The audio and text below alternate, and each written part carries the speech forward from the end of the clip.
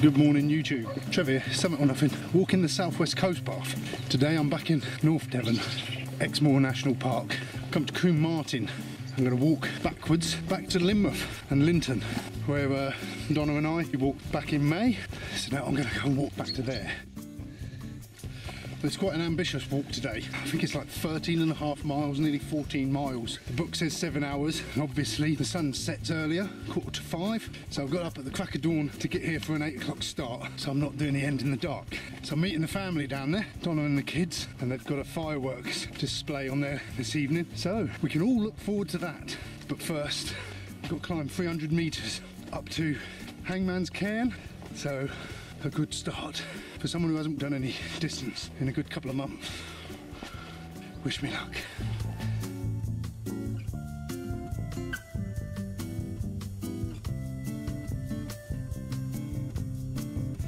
Hot already, it's hard work. It's a beautiful day so far. It's going to rain later, but last week I was up on Dartmoor and it was snowing, and today you could be mistaken for believing it was a summer's day. Beautiful and really warm in the sun. See, I'm sweating. Nothing to do with this massive hill.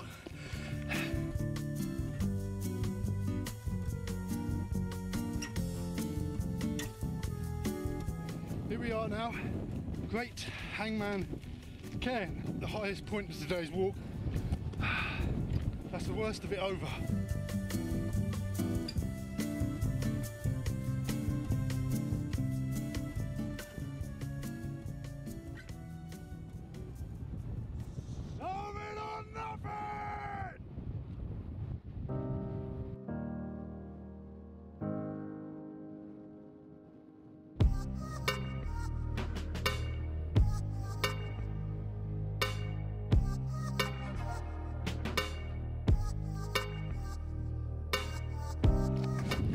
Well, there's a big chasm here. Looks like we've got to go down again. Not too far, I hope.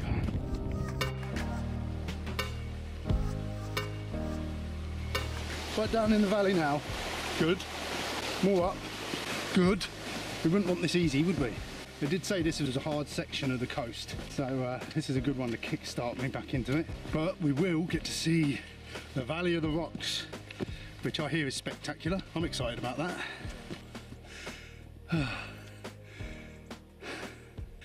That was a good climb. I thought I was over the worst, but that was just as bad. Still not finished. Still going up. Just a breather. Just a breather.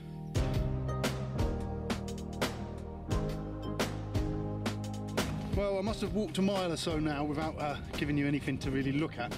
It's a bit bleak along here, and it's very quiet. I haven't seen anyone. The walk between Lynmouth and Porlock was fairly featureless. So this has not been my favourite part of the coast path up this end, the Exmoor end, but you got to do it, haven't you? Well, you haven't. I have. I don't have to. Just said I would. Challenging myself. I'm doing it, all right? Stop keeping an eye on me.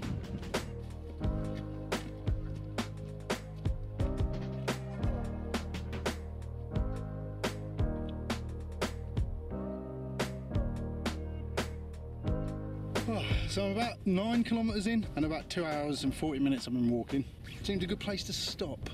So, coffee, chocolate, and then for an extra spurt of energy, my homemade flapjacks. Now these are high energy flapjacks. See that? Nuts. It's got raisins and fruit, different fruit in there, almonds and peanut butter, and then chocolate topping. It's going to give me loads of energy. Not just that, they're bloody delicious as well. Is it the road or the footpath?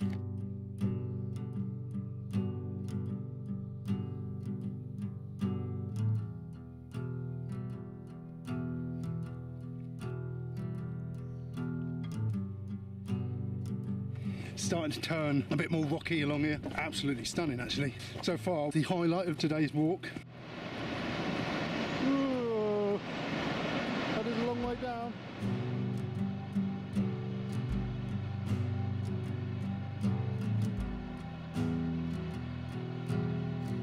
Come from up here, across these rocks, and now we've got to go quite inland away, follow the path till it joins up and comes back up the other side over there. Just to give you some idea of scale, Sheesh. What they need is a rope bridge across here, isn't it?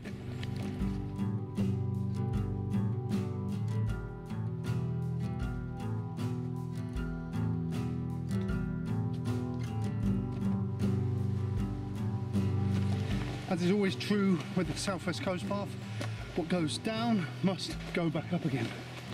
If you look at the height up there of what we've come down, towering.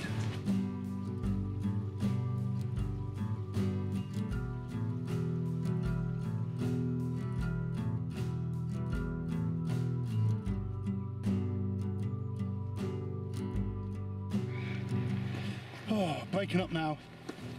See the beaches down there. The coast has come back into view.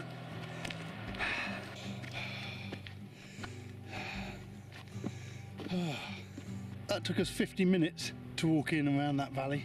Let's hope it's a bit more straightforward now. These rocks almost look white from a distance. You could be mistaken for thinking they were lime, but lichen all up them, I think.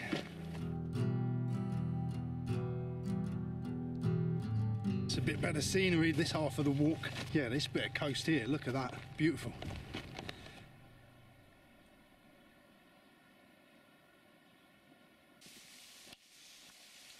It's very similar terrain to the Porlock Lynmouth walk that my wife and I done.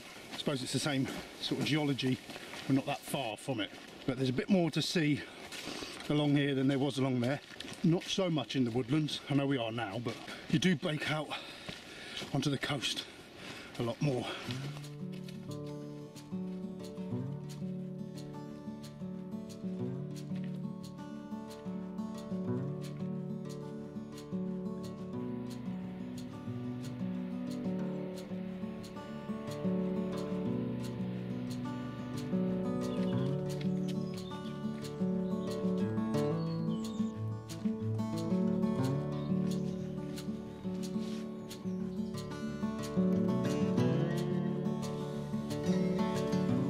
We've just come out of the woodland, we're on the road for a little while now, making good progress. 2 3/4 miles to Lynton, and today it's Locals Day. It's cheap rides on the Cliff Railway, so I'll take you down the Cliff Railway.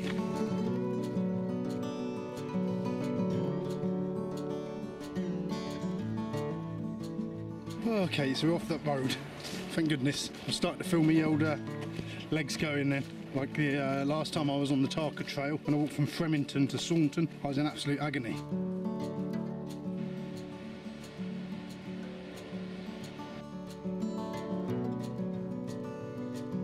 Back on the road again, but 1 mile until the Valley of the Rocks.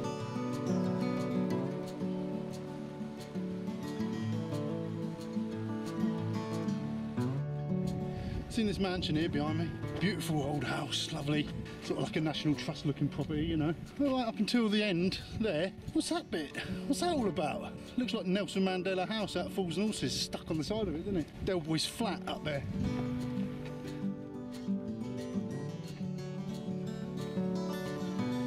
It's a bit creepy.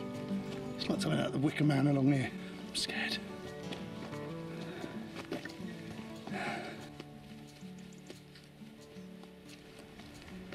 Wow, that's quite nice. Impressive. It's a bit like Dartmoor, stuck on the edge of the coast, isn't it?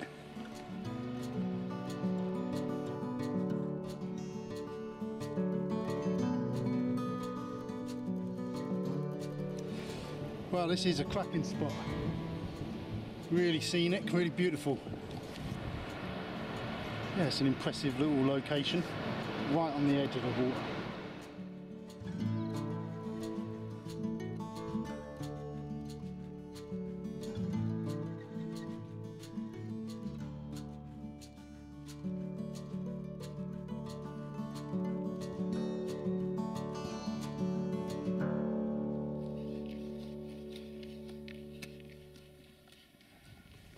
Well, it's raining a bit heavier now.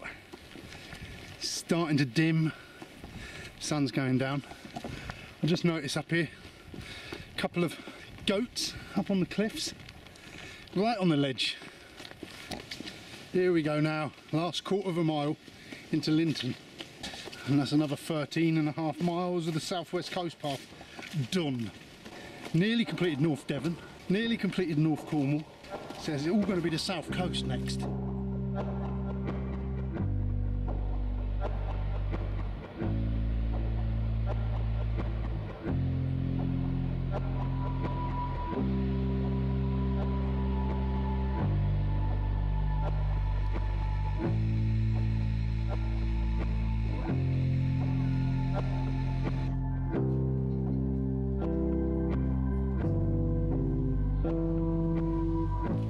The family.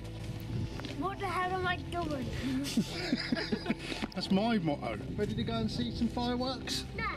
What? That's the railway.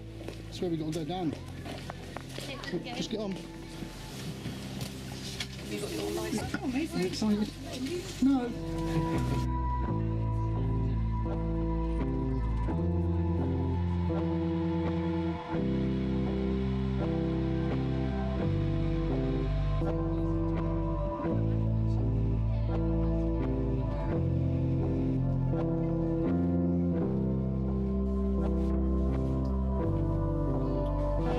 Well, there we are, the Cliff Railway. So I've connected the two walks now.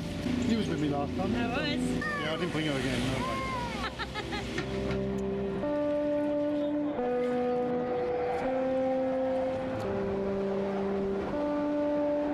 Who is it, Kane? My brother. So, now some fireworks.